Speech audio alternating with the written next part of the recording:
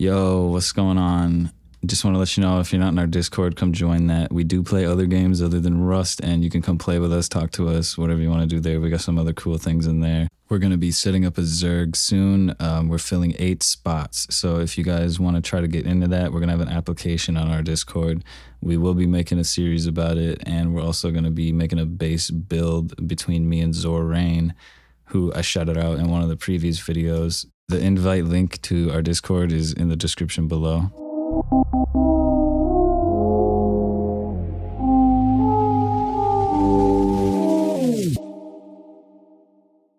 All right, now we're getting into the meat of this. So I'm going to show you some honeycombing tricks that I like to use on smaller bases. You can use this on bigger bases too.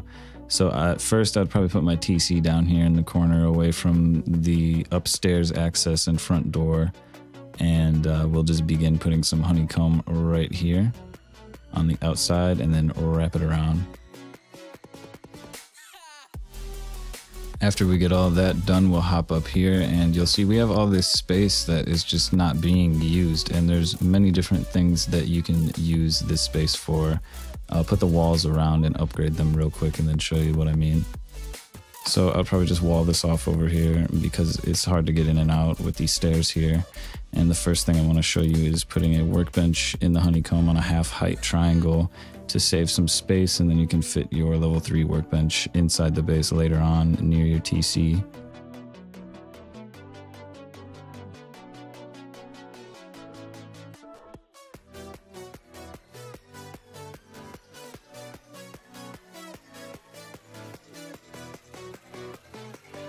Above this, we can put a half height triangle again, and we can use it as some storage space. Or you could put a repair bench up there along with some other things that I'll show you in a little bit.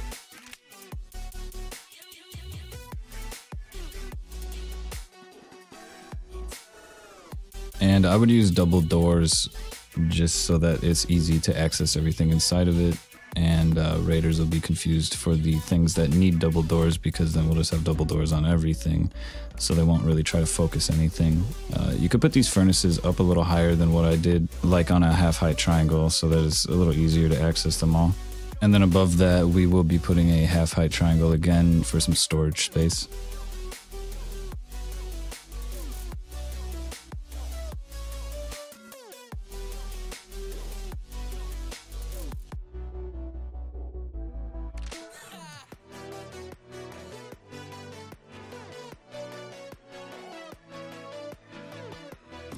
Now, another thing you can do on these half-height triangles that are above something that's below them is you can put this small box in the back and then put a large box in front of it without a code lock on it, and it'll pop through the double doors and you won't be able to see the box behind it if they do break the door. And since it doesn't have a code lock on it, 99% of the time they're probably not going to break that box unless they know that there's this box behind it, which I really have never seen anybody do this. So it's pretty safe to say that nobody's going to break that box and find this small box behind the large one, which makes it a pretty sneaky little thing. At this point, if I'm building my second floor, I'll bring my TC up from the bottom floor and put it above the airlock, because who's going to like destroy the wall above your airlock when they most of the time are going to think that your TC and loot is as far away from the airlock as possible. So I'll put it up there. And then over here, we're going to build a cool little shooting spawning area. If you're getting online raided, you build a bag with a fire in it, throw some guns, a chest plate, a helmet, some heals in that fire, and then put a window in front of it with a window frame in it and some wooden shutters that you have on the inside, so they're just a little harder to break, you know what I mean? Like, obviously somebody could break that, but it makes it a little harder behind the window frame. It doesn't necessarily have to be this window frame, but this is the safest one to shoot through, because you can just duck and kind of hide below there. If you look down at the floor and if you're getting shot at, your head will go below it. And yeah, I like this pretty cool little thing up. I'd put it next to my TC and then build a wall right over here so that it's harder for them to kind of shoot at you or run away from you, because this wall blocks them. And then there's a door frame right here that they're probably not going to destroy, and then it's just a straight line that you can guard your TC from in this certain situation.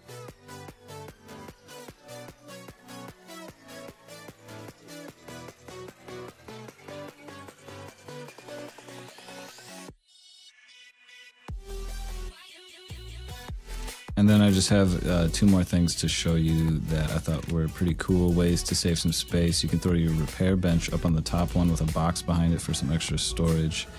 And then below that, we're gonna put a locker. If you use those, this is a good way to get them out of your way. Just throw them in your honeycomb right here and you're all set.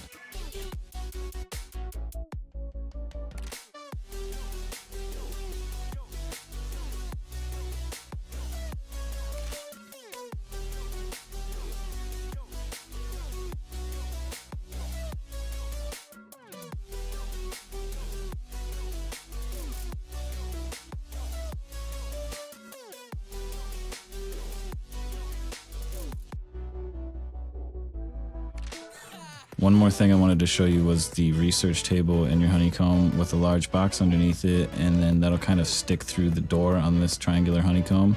So you won't put a code lock on that box underneath it, and also the research table will stick through the door. So there's a pretty high chance that they're not even going to blow that door up because they think you're a noob and you are just messing up. But there's actually a small box behind it where you can put some higher tier loot, and it's pretty safe to say that maybe 80-90% of the time nobody's gonna find this box. It's not as safe as the one I showed you earlier with the large box on the top half of the honeycomb with the small box behind it, but this is still another good tactic to hide some weapons or something behind your research table.